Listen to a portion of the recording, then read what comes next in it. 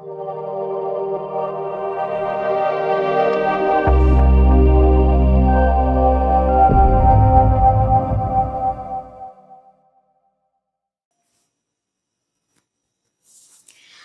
you study, if you study events in an interconnected fashion by linking each event to the other, it will help you in memorizing easily, getting a better understanding of information, and also if you bring in dates and timeline, it will help you in keeping the chronology as well. Hello everyone, welcome to Crossroads, an initiative by ClearIAS where you will be studying important events in an interlinked fashion. I am Honey Matthew, an educator at ClearIAS. So before we move on, let me give you a quick introduction about this program. This is an initiative in a different direction that can help you in memorizing important events chronologically and to get a better idea about your basic subject and the current affairs. And in this video, you will get to see the following things. We will have an analysis of a time period. This time period may span somewhere between 10 to 15 years. And we will have a quick glance at all the important events that had happened during that time period. This will cover all important events related to Indian history, Indian economy, world economy, international events, polity and administration, and everything under the sun. Sorry, I cannot do that. But yeah, we'll be covering at least few of the important events that we need to really remember. Then towards the end, we may discuss about any of those topics that need a little deeper information considering the prelims and mains angle. So the benefits of this video, if you watch till the end and if you're patient enough, is that you will be able to remember the chronology of important events, and it's not just related to India but also the other parts of the world. And in this way you can kind of get an overall view about a particular time period and events happening during that time. You can also link it to other parallel events that had happened during that time. This will help you in memorizing important topics for the UPSC in a better way. And also, you can relate these studies with the current studies that you're doing right now. So you get a background information and a whole picture about what was happening when. Okay? So, for example, if I can say that, while we were struggling for independence in 1945, here in India when cabinet mission was coming and things were happening, we can say that parallelly there was this Indonesian war for freedom and Vietnam's war for freedom happening, something like that. You will be connecting things in parallel worlds, okay? Yeah, I'm speaking Greek, I guess. So, because you may not be able to understand what it is in a clear fashion, I think let's get into the video, and once we are done with the video, you will get a better understanding of what this whole initiative is all about. So let's get going. So before I start, let me tell you that the period that I have taken here as reference point is the period after the Second World War. The reason is, as you know, the Second World War was in itself considered as one of the greatest event that could happen in the world history, which kind of changed most of the things in its current form. Okay, so we'll talk about a world after the World War. After the Second World War, the world saw a major shift in economic, administrative, political, social, and cultural sphere. And many movements and phenomena that changed the face of the current world are attributed to this period. So I chose this period because most of you are well aware about this period, and we do refer it in different current affairs and basic studies. So we'll start with this period itself. Okay. So the different phenomena that we are kind of well acquainted with is the Cold War phenomenon, the period of postmodernism, the period of decolonization. This was a period which was marked with increase in consumerism, after the Second World War, production and everything rose up. And then this, the concept of welfare state, of course, the space race, where everybody, most of the countries wanted to put someone or the other in the space, whether it be a dog or a man or whatever. But yes, US and USSR were really serious in this race. And the non-aligned movement, the import substitution phenomenon, and the counterculture of the 1960s, opposition to the Vietnam War, which happened in USA, the civil rights movement, The sexual revolution, people had started to talk about individuality, their individual rights and all, my body, my right kind of stuffs and all. And the beginning of second wave of feminism. Well, the first wave, if I remember well, it was somewhere in between 19th century, 20th century, like 1859 to 1940, somewhere around, where, women were claiming for vote rights and all that kind of thing. And yes, the nuclear arms race. Well, it was clear when Hiroshima and Nagasaki was bombed that, yes, nuclear energy has entered the forefront. Okay, so we'll start with the period 1945 and we'll be covering till 1960. So what was that all about? The world after the World War is, very popularly quoted as year zero. And to tell you why, because this was the year when a new beginning in the history of freedom of the earth can be related to. The world was divided into two powers known as US and USSR, and the Cold War had begun. And these two superpowers were dominating the world, and two different ideologies, communism and capitalism, had emerged as one of the few of the strongest ideologies during that time. The competition was on, and meanwhile they were fighting heads on heels. We can say that there was another sort of movement happening, which was the demand for democratic setup. And to quote as an example, in many South American countries like Ecuador, Venezuela, Guatemala, etc., the military dictatorships were falling. For example, Peru had its very first free elections in 1945. So, different demands, different setup, different kind of institutions were gaining importance after the Second World War. And yes, after the World War, the main players had to pay their prices as well. And one of them was, of course, as you know, Germany. And the process of denazification was seriously being taken. This was an Allied initiative to get rid of all the Nazi effect from German and Austrian society, from their culture, from their press, economy, judiciary and politics, etc., etc. And this particular denazification program was actually authenticated or solidified by Potsdam Agreement. And not just Germany, I think there was another country which was seriously paying some sort of, fine kind of thing, penalty or maybe, was Japan. In Japan, another, initiative which was taken after the World War II was the demolition of Zaibatsu system. Well, the Zaibatsu system, it's actually a Japanese term, which refers to industrial and financial vertically integrated business conglomerates, basically high, powerful, influential people who were deciding the Japan's fortune and future.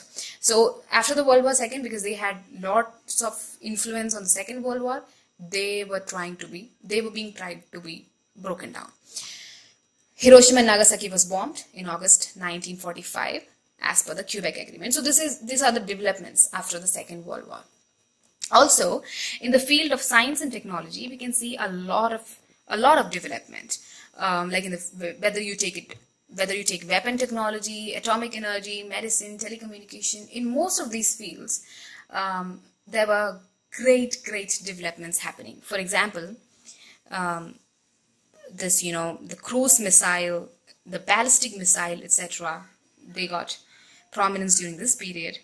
And the developing of electronic computers, the entire technology of radar, this radar communication and things became more efficient during this time. It laid foundation to the modern electronics, especially the television. And also during the Second World War, I can say that we come to know about the mass production of antibiotics, especially penicillin, etc. And also the usage of DDT came into force, like, when they wanted to save their soldiers from getting mosquito bites and all. And yes, these all things were happening parallelly during the Second World War, and even after that, this race, like, it is evident from the space race that happened, that followed this war. So in India also, this demand for a scientifically advanced society was on. Our leaders like Subhash Chandra Bose and Jawaharlal Nehru especially, they really emphasized on the scientific temper, and they really kind of promoted scientific advancements. To say that, we can take an example that Dr. Homi Bhabha, who was a very famous nuclear researcher, emphasized that India should be pursuing nuclear researches and advancement. It was on since 1941. So just to tell you that in the field of science and technology, in 1948 itself, in India, parallelly, we set up Atomic Energy Commission under the chairmanship of Dr. Bhabha. Well, this is a symbol of that Department of Atomic Energy. I don't know why I put it. Maybe just to increase the artistic value of this slide. Okay, so meanwhile, scientific advancement was going on, different kind of processes were going on different parts of the world. In one part of the world, the struggle for independence was on, as I had mentioned earlier. Countries like Indonesia were struggling for its independence from Netherlands from 1945 onwards till 1950. Vietnam was on war against France from 1945 to 1954, and Burma and Ceylon, Sri Lanka, of course, they become independent in 1948. Meanwhile, let's see what was happening in India. The freedom struggle was on. It was really on. Like, everybody was like, quit India, and then finally, because British had no way left, they had to leave. So in 1946, the cabinet mission plan was sent, and yeah, they were accepted with some kind of little bit of hard, bitter feelings. But then, yeah, an interim government was formed. Then the first session of Constituent Assembly was held on 9th December 1946. And the Mountbatten Plan, the Dickey-Barrett Plan or something like that, of India's partition was announced. And then the Indian Independence Act was passed in 1947, and India got its freedom. Okay, so after getting the freedom, now from the world view, we are getting into an Indian view. We'll see what is happening in India, and then we'll go back to the bird's eye view later in this video. Okay, so after the Second World War, India was really facing some major challenges. So let's just quickly go look into what exactly those challenges were. The first one was the division of assets between the newly formed Pakistan and India. The next one was the refugee problem that was generated due to partition. The next, of course, the origin of Kashmir issue. Then the foundation of Indian democracy, which was taking its beginner step, like, baby steps. We have just, finished writing the lengthiest constitution. Now it's time to put into work. And that was a real major challenge. And the linguistic reorganization, the land of languages was really involved in linguistic reorganization after it got independence, And of course, the Britishers had left us with nothing but poverty, illiteracy, and economic backwardness, which was a challenge for the then government to come up. So the period from 1947-1960, we are getting into the situations that were in India. The first and the foremost issue that we had to face was integration of the princely state. So I think this particular challenge was taken up by Sardar Vallabhbhai Patel, who along with V.P. Menon convinced the rulers of princely states which were lying contiguous to India to accede to India. The British India then, it consisted of 17 provinces and 562 princely states. And it was a huge job to get all of these states integrated into India. But amidst all these states, there were 3 states that were really giving trouble time. And the first one among them was Junagadh. Well, this was a Hindu majority state with a Muslim Nawab, and I don't know what was going in this Nawab's head. He just wanted to be a part of Pakistan, but people were in support of course, India. So there was a plebiscite that happened in December 1947, and people voted. Nearly 99% people voted to merge with India. and so it became a part of India. The second one was the state of Hyderabad, again a Hindu majority state with a Muslim Nizam, and yeah, they tried to integrate with talks and all. He didn't agree. Then Operation Polo happened. Yeah, and end result, Hyderabad became part of India. Then the most important state, which we really discuss it till now, is the state of Kashmir. Well, Kashmir was not an easy. It was really not an easy walk. And in 1947, there was an outbreak of the first Indo-Pak war over the Kashmir issue, because the Kashmir signed the instrument of accession, and then they said, okay, fine, we'll come with you if you protect us and all that kind of thing. Anyways, in 1949, the Indian Constituent Assembly came up with Article 370, which gave special provision for the state of Kashmir, and Kashmir, got related to India. So after all of these events, we know that it was not just the only issue that we had to face from the political front. We also had another issue, which was the issue of linguistic reorganization. The demand for states on a linguistic basis had started even before the independence, but this attained more strength after the initial political integration of provinces and princely states. But, the government was really thinking whether we should reorganize them on the basis of language, because they thought it will, have a potential risk to the unity of the nation. And therefore, on June 17th, 1948, Dr. Rajendra Prasad, he set up a linguistic provinces commission known as the Dhar Commission.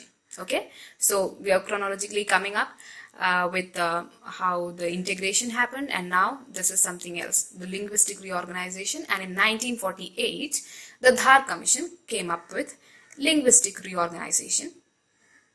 And the commission said that the formation of provinces purely on the basis of linguistic concerns is not in the larger interest of the country. Later, the government really got concerned because, people were simply like, give us linguistic countries, give us linguistic states and all. So the Congress set up another linguistic commission under JVP, known as JVP committee, and it supported its, report in 1949. So they also said that we should not be in favor of, coming up with these kind of linguistic reorganization, and they said this is not happening. And there were several leaders who were against the linguistic reorganization, like Nehru, K.M. Munshi, V.K. Krishna. But of course, our drafting chairman, B.R. Ambedkar, he was in support of linguistic reorganization. Anyways, in 1950, after this event, so this linguistic demands are on. In 1950, Indian Constitution comes into effect. Yay! And then in 1951, the first amendment is passed. This was an amendment which brought in the 9th schedule. Okay, it was basically considering the agrarian reforms that this amendment was taken. And then there was in Section 31A and Article 31B. And in 1952, we held our very first general election. It lasted for around 4 months, from 1951 to 1952. Okay, so we finished with our general elections. So these are the political side of the developments in the political side that were happening. And yes, there were a lot of things happening parallelly, which we are going to discuss now. So we know politically we were facing different kind of challenges, but yes, we had our economic challenges as well, because we, as I had said, we were just out of this bondage, and we had huge number of people to take care of. We really need a strong economy, so that was something which we were really looking into. In 1947, India's first finance minister, R.K. Shanmugam Chetty. He tabled country's first union budget in the parliament. So just to remember that, we placed our first budget in 1947 itself, and in 1948, Industrial Policy Resolution of 1948. This is something which is important to remember in the timeline. Industrial Policy Resolution, okay, of 1948. And it proposed a mixed economy. Well, we all know about this mixed economy where, like, the idea of this socialistic and a capitalistic come up together. So this idea was really looked on, and it envisaged a substantial public sector with state interventions and regulations in order to protect indigenous industries. Then in the same year, we passed the Minimum Wages Act of 1948. Well, if we look into that, we can say that this Minimum Wages Act was something, considering the welfare angle, because it had an implication for both the central and the state governments, that they would decide the amount of wages paid even before industrialization had started in India. And it aimed to set minimum wages that must be paid to skilled and unskilled laborers. Then the Factories Act was passed in 1948. Again, also a welfare measure, we can say. Actually, this Factories Act had started even during the time of Lord Ripon. It was from there, and it kept on reforming, but not until 1948 when it was really taken care of. It was comprehensively enacted in September 1948 to protect the workers in factories by consolidating and amending the law that regulated the condition of labor in factories. Then there was this Development Finance Institutions Act, which was 1948, and it was the first financial institution and development bank to be created after the independence, which was the Industrial Finance Corporation of India, now which is the IFCI Limited, which was formed on 27th March 1948. Okay, so these are the things. Well, before going on to the next slide, I would like to say that this Minimum Wages Act has got a recent amendment, considering that Code of Wage Bill. I think you can just go through that and you can get refreshed with that current affair as well. Okay, so let's move on.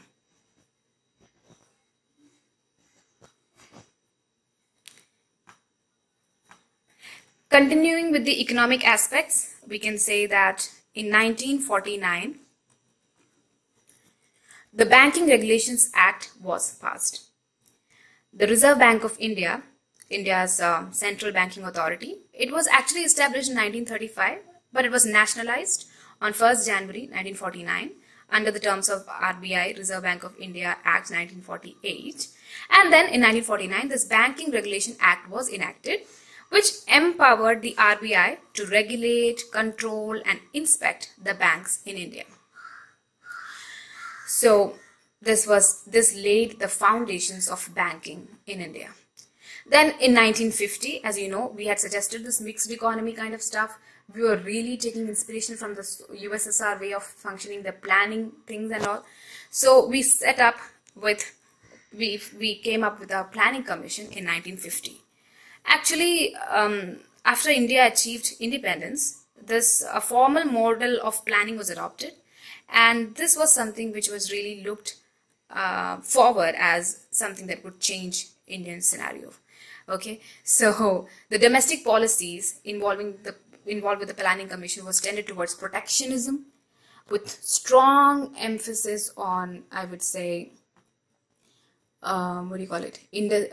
import substitution. This was something which we really need to take care of, and industrialization, economic intervention, and all that kind of things. And yes, government run public sector, business regulations, central planning, and trade and foreign investment policies were relatively liberal, but not that liberal.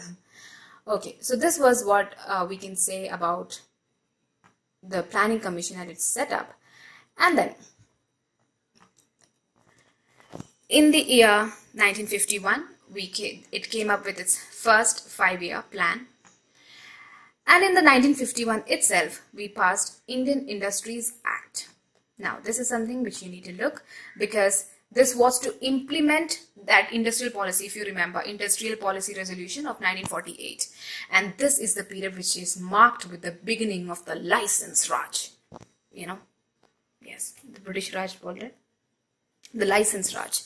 Okay, so these are the happenings from the 1947 to 1951, the economic aspects and the kind of developments and the timeline of developments of various economic advancements.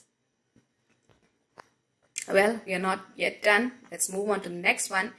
And in 1952, so I hope you are kind of noting or keeping it in mind that what is happening each year, what is the kind of developments. Okay, in 1952, we established Indian Standards Institution. Okay, it was established on 6th January 1947 to operate the certification marks schemes and facilitate the consumer protection. So this was the angle. It was legalized in 1952 by an act of parliament. Okay, so we can say that an institution was set up in 1952. Later it became a legalized statutory body in 1952. Okay, so 1947, and it was already there since 1947, but it was legalized in 1952. Okay, now it has been renamed as Bureau of Indian Standards, if you know it. Then in 1953, we came up with the idea of nationalization of Air India. That is, the Parliament voted to nationalize 9 airlines. The function of the corporations was to provide safe, efficient, adequate, economical, and properly coordinated air 92 transport services, whether internal or international or both. As a fun fact to remember, the airline was actually initially founded by J.R.D. Tata as Tata Airlines in 1932. Then the government passed this Air Corporations Act and it purchased its majority stake. And then along with that, it also included other airlines and formed this nationalization of Air India. Then this nationalization process was on in the field of banking as well, because in 1955, the nationalization of Imperial Bank, forming the State Bank of India, happened. Actually, this Imperial Bank was in existence since 1921 through the amalgamation of all the Presidency Bank in, the Kolkata, Bombay and Madras Presidency Banks. They were amalgamated into Imperial Bank in 1921, and then it was like there. But in 1955, this Imperial Bank was changed into, the State Bank of India, the famous State Bank of India. Okay, so after RBI came into force, it actually acquired a controlling interest in the Imperial Bank of India, and then after the nationalization, the State Bank of India came into effect. So moving on, we know economically many efforts were ongoing with the aim of transforming India. And meanwhile, let us not forget that our issue of linguistic reorganization had not yet finished.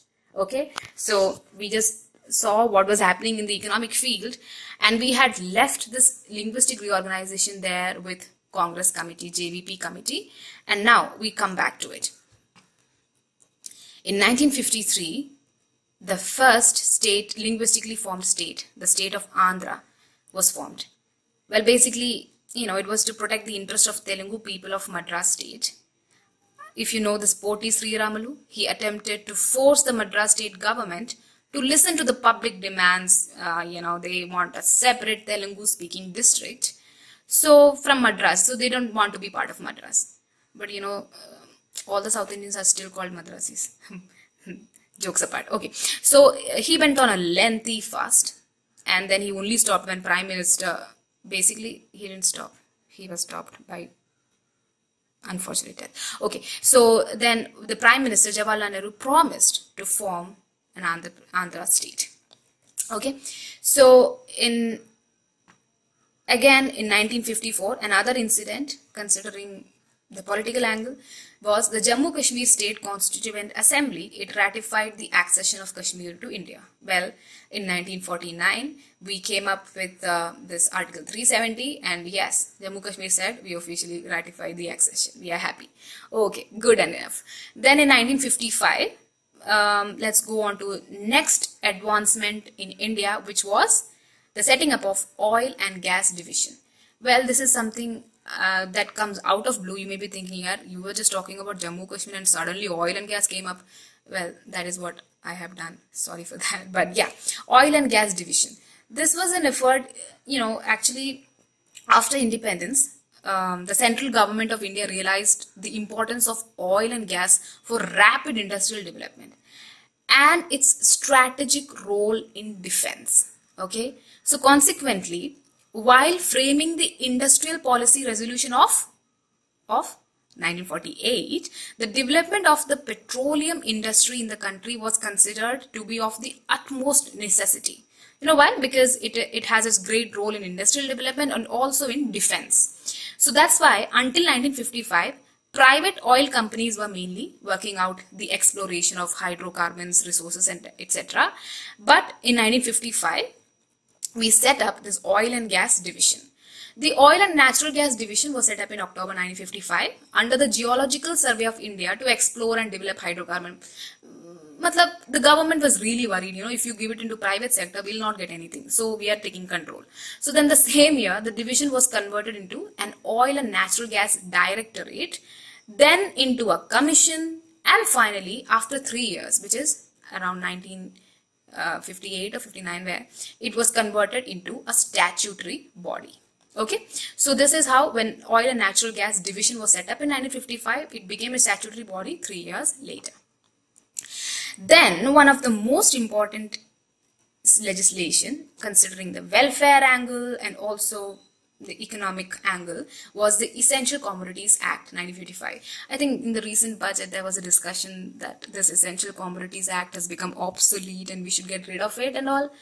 But yeah, let's see. It came in 1955 and it had its aim to regulate the production, supply and distribution of essential commodities such as drugs, oils, kerosene, coal, iron, steel and pulses. Well, I'm just reading, you can also read it. Okay, so this was another advancement in the field of legislation, you can say, economy as well, you can say. Now we move on to the next slide. The next event in the timeline was the 7th Amendment, which was passed in 1956, paving way for, the linguistic reorganization of states and all.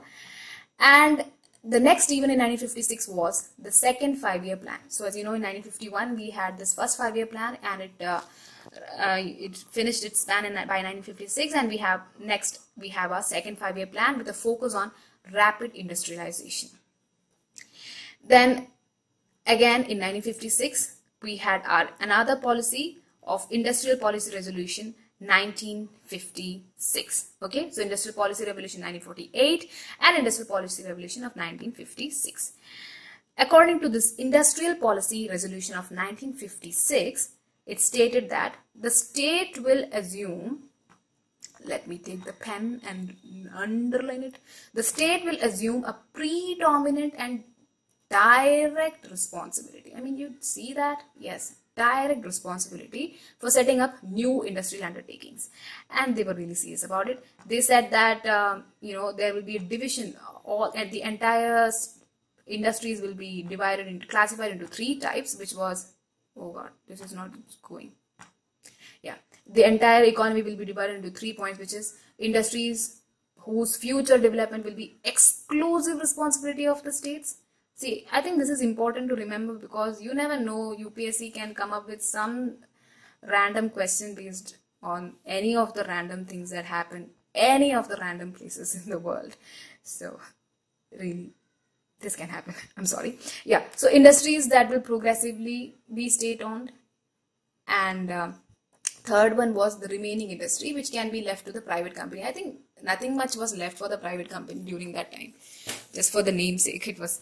Okay, so this was the condition in the Industrial Policy Resolution 1956. Then another major event that had happened in this timeline was the nationalization of life insurance. Recently, we sold the stakes. Wow. Okay, so in 1956, we nationalized the life insurance, this thing, and the government nationalized. Actually, there were 154 Indian, 16 non-Indian insurers and 75 provident societies which were combined into a single entity forming LIC on 1st September 1956. Okay, so this was all happening, and I hope you are keeping track of what was happening in different year. We'll go into a bird's eye view soon. We'll be talking about what was happening in the world soon, so stay tuned. Oh, that's rhyming. Okay. So in 1956, so we know what was happening, the political scenario till 1956. We know that there was this, what do you call it, the 7th Amendment Act was passed, states were being reorganized. Economically, we have come up with the second planning, this thing, and also the Industrial Policy Resolution was on. In 1957, this Jammu Kashmir, you know, it's walking like a joke and all, what do you call it? Yeah, so in 1957, Jammu and Kashmir approved its own constitution, modeled on the lines of India. Okay, then in 1959 something really tricky happens. Now this is something interesting which you would love to know. It was in 1959 the Dalai Lama escapes to India, and this really creates problem. Now let me tell you that this happened during 1959 when the Tibetan uprising. Now this is something which we can remember, that is Tibetan uprising. If you want to get an information about Tibetan uprising, I can just simply go through the story to make it a little bit of fun, which is that actually in Tibet, this uprising happened against the presence of People's Republic of China in Tibet. Okay, the failure of the armed rebellion, there was a crackdown of armed rebellion, and basically it failed, and because of that, Dalai Lama had to escape. He went into exile, and basically he came to India, and this was seen as a trigger for 1962 war. Not exactly one of the reasons, you know, it can be said, yeah, it is an important event in the history, I guess. Okay, in 1960, again the reorganization was on. You know, if you take polity, you will have so many states being formed at different year, and it is important to remember the chronology. You never know when they ask, like, you know, arrange the following in the year they were formed and all that sort of questions. So anyways, in 1960, the Bombay state is split along the linguistic lines, forming Maharashtra and Gujarat after a series of violent protests. That is not something new, I guess. Okay. So meanwhile, in 1956, already 14 states had been reorganized based on the States Reorganization Act 1956. Okay, we move on. So all these things happened. Listening to the Tibetan story, let me remind you that there were other main happenings that we need to remember, which were shaping the course of the current world. And one among this was the formation of Israel. Okay, so we were focusing on what was happening in the world after the World War. We moved into India, we discussed a little happenings in India, and now we are coming back to the world situation, which was an important event in the history, which was the formation of the State of Israel. Anyways, in 1947, the British government referred the question of future of the Palestine to the United Nations. Basically, what was happening was that there was a huge influx of Jews to Palestine. After this Nazis and this Holocaust effect, everybody was just fleeing and was just coming as refugees into Palestine. And there was a trouble, and Palestine, which was under Britain, and this definitely had problem. So British government, it referred this to United Nations, and they said that, see, there are a lot of people coming, you need to really decide about that.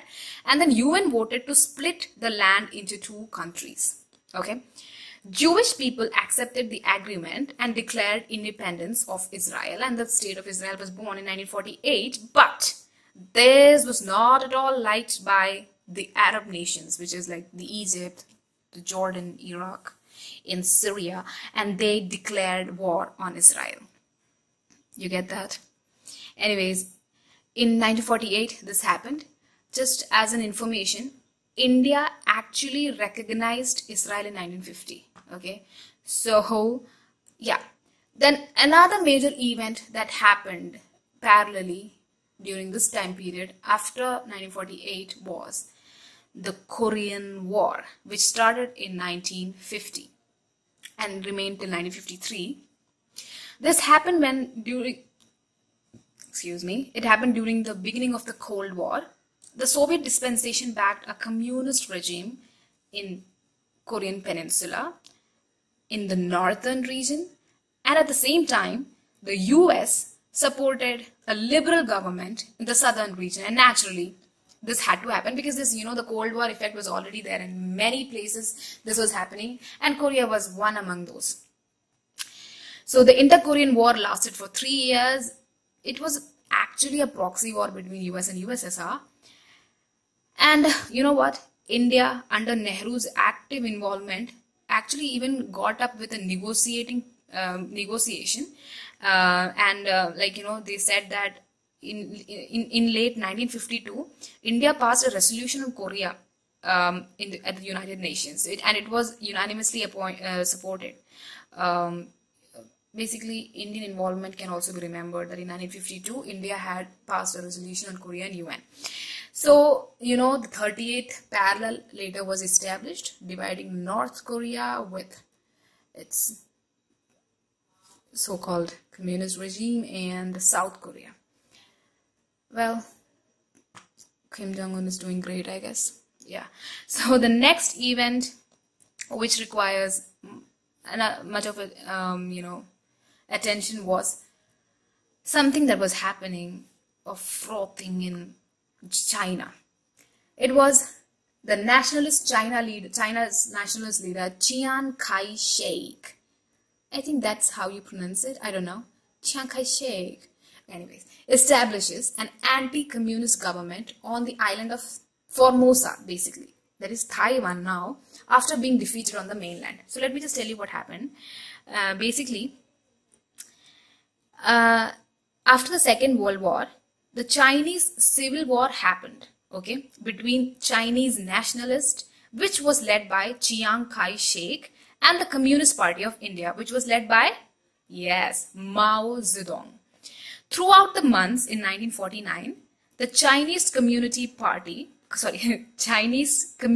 Party, it gained control in the Chinese mainland, which leads to the defeat of the nationalist army, and then he had to flee. Okay, the Nationalist Party evacuates its office and shifts it to Taiwan, which was then known as the Formosa, and it formed the Republic of China. So if you remember, there is PRC and ROC. ROC is Taiwan and PRC is the mainland. So this was followed by a series of events, and eventually ROC, the Republic of China, in future, eventually after so many years, it loses its UN seat. And finally, PRC becomes the sole representative of Chinese mainland. Anyways, this is a bit of information. You can actually relate it to other events as well. There is another issue of this Hong Kong and Macau region, which is happening right now, that one nation, two system or two government kind of thing. Yes, you can remember that here. Okay. So we move on to the world, this thing as well, the political side of the world happenings. At the same time, we can say that because Israel was formed in 1950, Israel passes a law of return. It said that any Jew anywhere in the world can come back, you will get automatic citizenship, and they were welcomed home. And just as a matter of fun fact, let me tell you, it was during this 1950s that the Soviet Union detonates its first hydrogen bomb, because they said, okay, you have atomic bomb, we have hydrogen bomb, we can do anything, Yeah. So, this is something really fun fact. That is Sir Edmund Hillary and Tenzing Norgay, if you remember. They became the first humans to reach the summit of Mount Everest. Like the world was just coming out of the World War and these two people were climbing Mount Everest. That's actually quite impressive. Yeah. So then electricity using atomic power for the first time comes into usage. Okay, so these all events are happening during this 1950s. Okay, fine. Considering the economic expansion Actually, it was considered as a golden age of capitalism, post World War II. And also, we have to remember another important event, or we can say another important institution which should not be forgotten, which was the World Bank's lending arm, IBRD, International Bank for Reconstruction and Development. It was established in 1945. Okay, it was first of the 5 member institutions that composed the World Bank Group. And then in 1956, the second member of the World Bank Group, IFC, is established as a private sector arm of the World Bank Group to advance economic developments by investing in for-profit and commercial projects for poverty reduction and promoting development. Okay. Then moving on, as I had said, we'll be discussing everything: economy, polity, environment. Environmentally, at this time, during this time, there were some major things happening, and we can discuss, and which was in 1948, IUCN, the World Conservation Union, or International Union for Conservation of Nature and Natural Resources, was formed. It was founded in 1942, and its headquarters is in Gland, Switzerland. Wow, that's rhyming. Okay, in 1954, the first nuclear power, as I had mentioned earlier, to generate electricity for a power grid started operations in Soviet Union.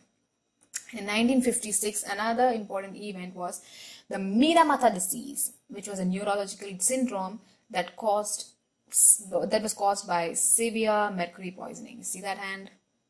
That looks serious. Okay, so these were the major environmental developments that you can kind of remember. Okay, so before we move on to the next part, I hope you are kind of coming up with this entire timeline that had happened, and the entire events in India and in the world. I have taken only chosen events so that you can kind of remember. I think you can keep them as milestones, so that you can relate to what happened before, after, like that. And if you have points in history like this, you can remember the chronology easily. As I had said, that we'll be discussing certain points which need deeper discussion here. So first among them was the first 5-year plan. It is important to know few topics, or like few points that is important, which is like the first 5-year plan. It was during the 1951-56. It was based on Harrod-Domar model. Actually, this was asked in the one of the competitive exams, not in UPSC, but yes, one of the competitive exams. And its main focus was on agricultural development of the country. This plan was successful, and it achieved growth rate of 3.6%. See, this is the growth rate. This will be referred to Hindu growth rate in future, as you know it, but focus on the growth rate in the first 5-year plan. The next one was the second 5-year plan, and it was made for the duration of 1956 to 1961. It was based on P.C. Mahalanobis model. So this was Harrod-Domar model. This was P.C. Mahalanobis model, and its main focus was on the industrial development of the country. And this plan was actually successful, and it achieved a growth rate of 4.1%. Moving on, another important thing that we need to remember is the Essential Commodities Act, which I had mentioned in 1955 we had passed. This gives consumers protection against irrational spikes in prices of essential commodities. It empowers both central and state governments concurrently, and commodities currently included are drugs, fertilizers, pulses, edible oils, petroleum and petroleum products. This also can be a question because I think last year they had asked GST based articles. So of course articles included in Essential Commodities Act can also come in as a question. Okay, so under the act, the government can also fix the maximum retail price of any packaged product that it declares as an essential commodity. In September 2019, the Central invoked ECA Act's provision to impose stock limits on onions after the heavy rains. So this is something which we can just remember. Okay, so as I had mentioned, this is the end of this entire new video. This is just the beginning. You can suggest any changes that you want. And of course, this is not everything, but because you get a timeline as you read, as you continue to read, you can actually add more points into this timeline kind of thing. So if we kind of quickly revise the entire thing, we started with 1945, we looked we got an idea what was happening in South America, we got an idea what was happening in what was happening between US and USSR, in Germany, in Japan, and what kind of scientific advancements were happening during that time, what kind of movements in Asia was happening, what happened in India, and how was India involving in its internal matters and also in its external matters, how the first Indo-Pak war was just happened. It just happened, yeah. It didn't just happen. It was a serious matter. Okay, and then about integration of states and our initial legislations, this phenomenon of nationalization, all those important things. And meanwhile, we also discussed about important economic aspects of the country and also of the world, and important events in the world like the formation of Israel. So you know the timeline now, okay? You can add anything that you read now or you will read in future to this timeline so that it helps you in remembering the entire point. So this is me signing off. Before we end, please quickly revise the entire thing if you want to, or you can just jot down the important events or the timeline as like a calendar, and we'll come up with next period of year, and we'll have yet another analysis of this parallel study. So thank you, have a nice day.